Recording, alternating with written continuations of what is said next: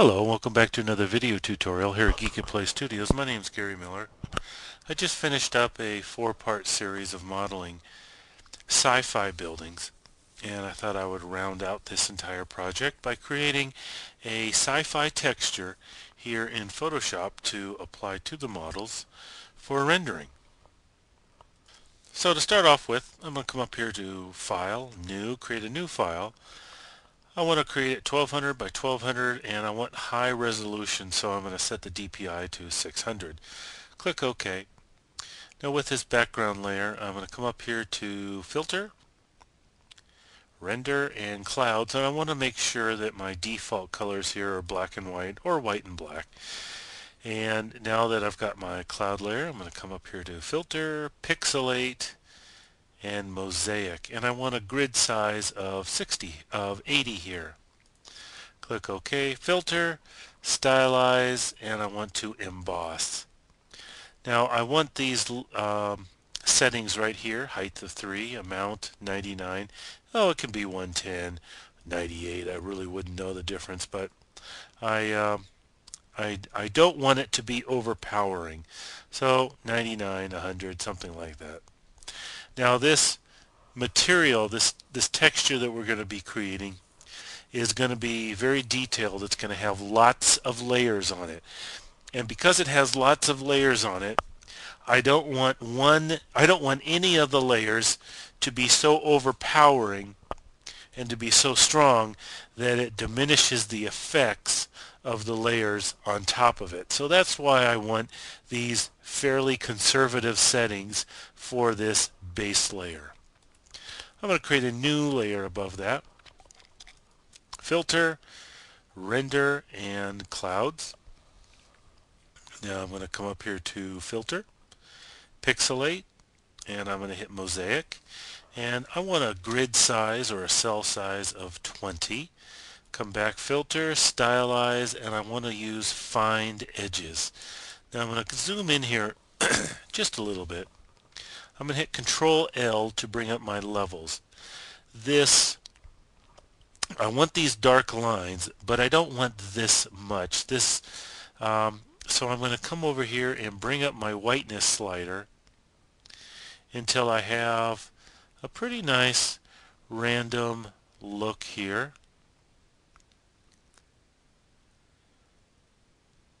And I like that. I want lots of open area, but I want a lot of lines that show a lot of detail here. So I'm going to click OK. Now what I want to do, and let me close this. We won't be using any of that. My layers are going to start building up here. What I want to do is I want to keep all these dark lines, but I don't want the white. So I'm going to come over here to my Channels tab, hold down Control, and I'm going to click on this thumbnail right here that's right next to RGB. And what that does is it loads the luminosity of this layer as a selection. So I can come back to Layers and hit Delete, Control D to deselect, and now I've got all that detail minus the white. So what I'm going to do is come over here to Fill. I'm going to bring the fill of that level all the way down to 0. I'm going to double click, and you can also do it here. You can bring the fill level down to 0. I'm going to come over to Emboss, and I'm going to click on Hard Chisel, and I'm going to click OK because I want to start zooming in here, and you can start seeing the detail that's going to start coming out of this. I'm going to bring my size down to 1, Hard Chisel, Outer Bevel, and now you start seeing I'm getting some cool looking effect. I think I'm going to keep it on. Well, let's try Inner Bevel, but I'm going to change the contour of this. Find something that looks pleasing.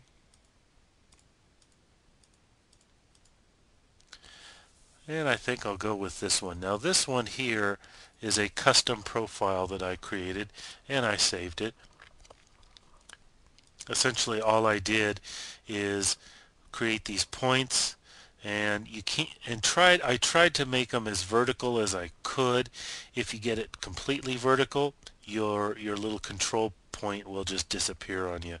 So you got to stretch it up just about as far as you can, and then just release. So have it come up, over, down, over, and then up. And it creates this profile, and I can play with the level of my shadows and the level of my highlights. And I like that. I'm going to go with that. Let me zoom out a little bit. Now when I start zooming out too far, I lose the level of preciseness of this layer style. So it looks better when it's zoomed in. Now at any time, if I want more detail, I can just copy a layer and come over here to edit, transform, flip it horizontal, edit, transform, and flip it vertical.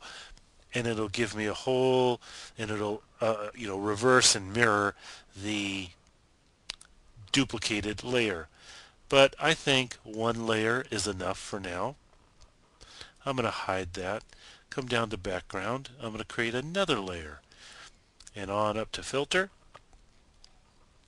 render, clouds, filter, come down to stylize, and I want to use the, pixelate. I want to use the mosaic filter. Here I'm going to type in a number of 5.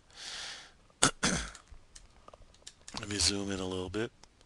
Now I'm going to come up to filter, stylize, find edges, control L to bring up my levels, and I want to remove a lot of this information, a lot of that color information, and increase the white, and I think that should be pretty good. Click OK, click on channels, control click on the thumbnail next to RGB, come back to layers, delete, control D to deselect. Now I'm going to start off using the same layer effects on this previous layer, and I'm just going to copy them onto this layer. So I'm going to hold down control and then drag that effects icon right down over onto this level, and you see I've already got some detail. What I want to do also is bring the fill of that level down. Now let's play around with some of the variables here. Let's try bringing this back to its original setting. That's a little much.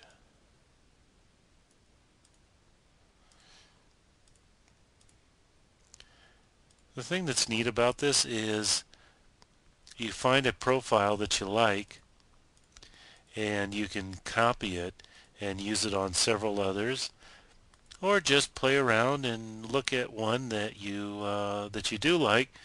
And I mean, with the ability to change the contour, you've got so many multiple variables that there is just no way you can't find something that you don't like.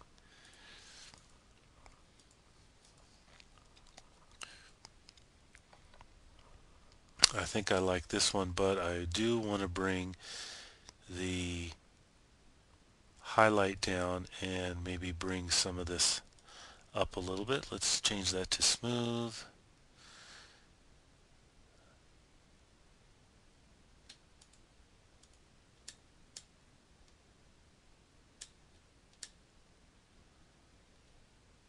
See if we can bring some highlight. No, it's not going to give me any highlight there. Let's play with the contour on this one a little bit.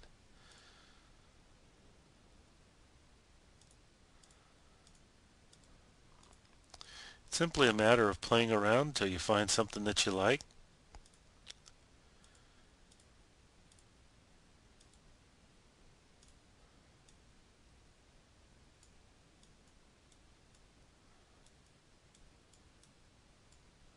And I'm going to go with this.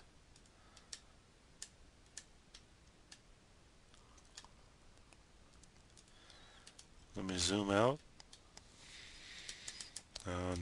Can't zoom out too far. Okay, I like that. Let's see what happens if I duplicate that layer. And I'm just going to move it around. And I'm just going to do it clockwise instead of the other way. That adds a lot of nice detail. You end up starting to get the effect of like this is a spaceship hull material. So I like that. Let's re-enable the one above it. And as you see, we start working with fine details, and then this one is a little bit larger detail. Now we're going to create another one above that. Filter, render, clouds, filter, pixelate, mosaic. I'm going to make this one 80.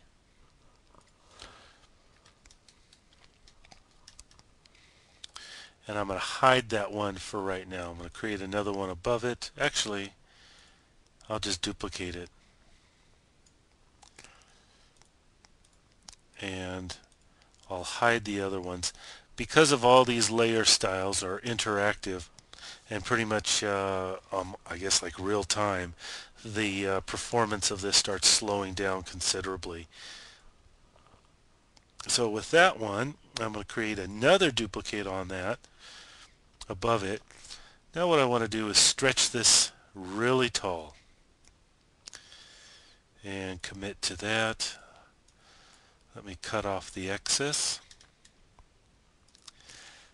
I'm going to take this and I'm going to transform, and I'm just going to turn it clockwise or counterclockwise. It doesn't matter.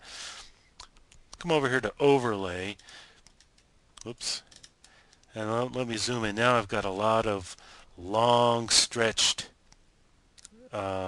cubes as well as some regular square cubes.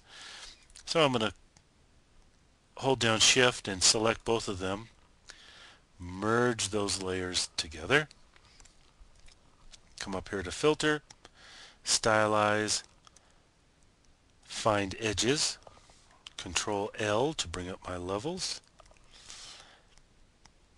and I want to remove some of those lines.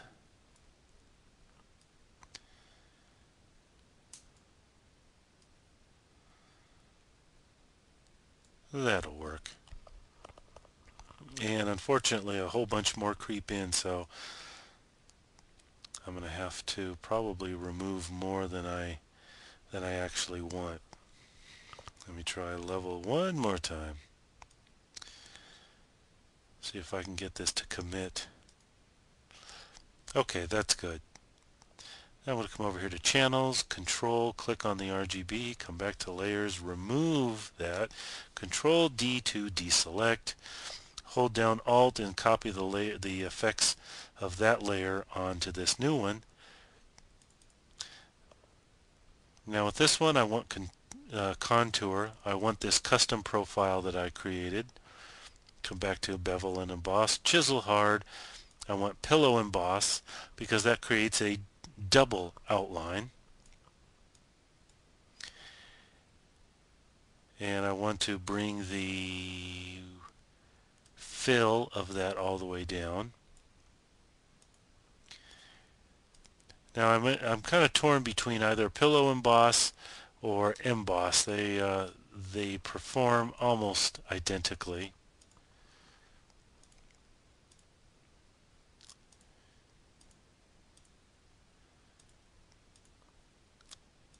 And if we play around with some of these, let's see what this looks like if we zoom in a little bit.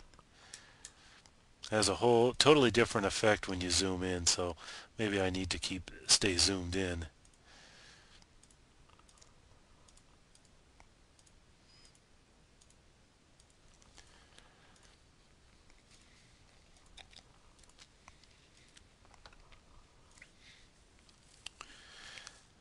Actually, I like that profile, but I think I do want to bring some of the highlight and shadows down because once again I don't want any single layer to be so overpowering. And once I'm done with this and I've created all my layers, I'm going to also want to go back and do some fine tuning, because I will then be able to determine which ones are starting to overpower the others. So what am I going to do with this one here? I'm going to bring this one all the way down to the bottom. And all I want to do is use this layer to add a little bit of color, a little bit of shading to my base layer down here. So that's with it off, that's with it on. In my opinion, it adds a little bit more of a sci-fi look. I'm going to click on this first effects layer, hold down shift, click on the next one, and I'm just going to drag these down over this folder icon. It creates a group. Now I can just quickly toggle this on and off. So on this black and white layer, I'm going to come up here to Adobe Bridge, and what I want to do is I want to find a metal texture that I can use the color information from, and I think this one will work. I just want to overlay it onto this document, and you'll see what I'm going to do here, just to add a little color to this texture. Resize it, come down here to either overlay, or I think I'll choose soft light, and I'm going to bring the opacity down, and that just creates a little texture on that. I'm going to come back to Adobe Bridge and find another metal texture,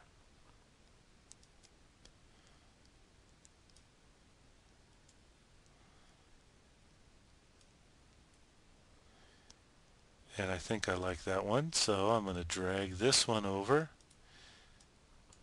and use this one also.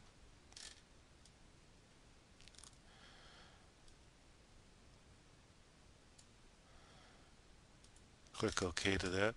Now I'm going to duplicate this one. I'm going to hide the top one. This bottom one here, I'm going to come up here to Image, Adjustments, and I want to desaturate and remove all the color information from that. Now I'm going to come up here to Filter, Stylize, and Emboss, and that gives me a nice grainy texture to this. And I like that. Now I'm going to come over here and set it to either Overlay or Soft Light. And I think Overlay is a little too harsh, so I'll hit Soft Light and maybe dial down the opacity of it so it's not, once again, so overpowering. Now I'll come back to this top one, and I will use this just like I did the other color one, and just bring in a little bit more color into this texture here.